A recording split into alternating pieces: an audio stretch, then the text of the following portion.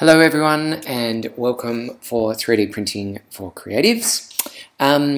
This week we are going to be having a bit of a look at freeform modeling within the Fusion 360 workspace. Okay, now there are some fundamental differences between freeforming and parametric modeling within Fusion. The purpose of these tutorials is essentially just to have a look at essentially the base sort of workflow and getting an understanding of how you can start to modify some shapes. The big thing about freeform modeling is I like to treat the analogy that you're essentially sculpting clay. So there's a couple of different ways we can approach it, but at least for the start of these tutorials, we'll be working with what we call the base shapes, okay? And I'll show you how you can modify and adjust said base shapes.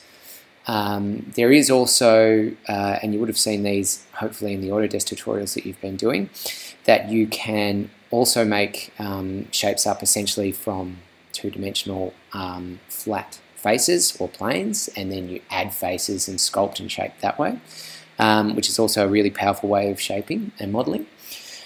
And we'll have a little bit of a discussion about those as well.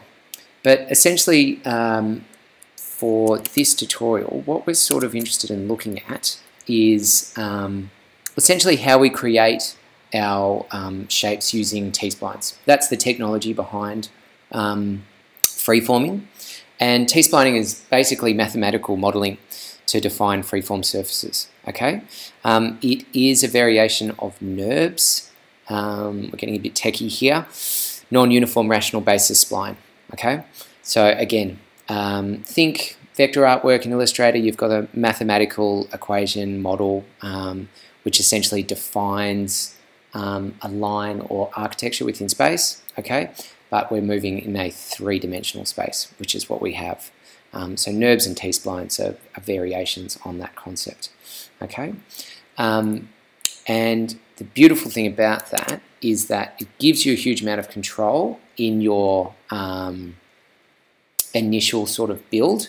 So as you're starting to put shapes together, you have a lot of control, and it also means that the software takes quite a bit of work out of the somewhat laborious technical aspects about getting a shape. You'll see with some of these, and I'll show you how to make this one at the end, for instance, which is starting to look like a steering wheel. A lot of the work in terms of the form generation is carried by the software, so you're not struggling to figure out how to make a fillet work and things like that. Okay, so that's going to be the lectures this week. Just one fundamental thing that I want to talk to you about in this lecture before we move into the base shapes is when we've spoken about in the past, 3D meshes. So when we scan data, that's often the way that a 3D mesh is compiled, or a 3D mesh is compiled, which gives us that defined form. Okay, and you can see with these guys here, all right, this is a really low polygon or a low count mesh, and this is starting to turn into a high count mesh. You can see that there's some other things going on here with forming, but essentially we've got two-dimensional shapes which are making about a three-dimensional object. And so the more polygons we have, okay, the more resolution we have, okay?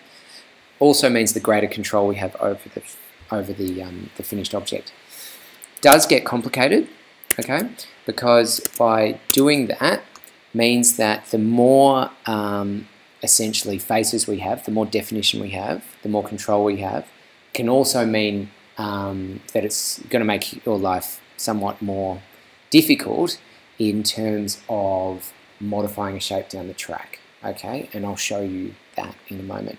But the big thing to take away from this is when we create an object in this space, it will essentially be made up of essentially faces, but you can see the difference is, and this is where the T-splines come in, these faces are actually curved, they actually carry form. So it's not like a traditional polygon model, okay, we've just got flat faces. Here our faces are actually curved, okay, and that's because of the T-splines. So that's a fundamental sort of difference we have to understand with these two, okay. and then just understanding how we can modify and make changes as a result of that. Cool. All right, I'll see you in the next video.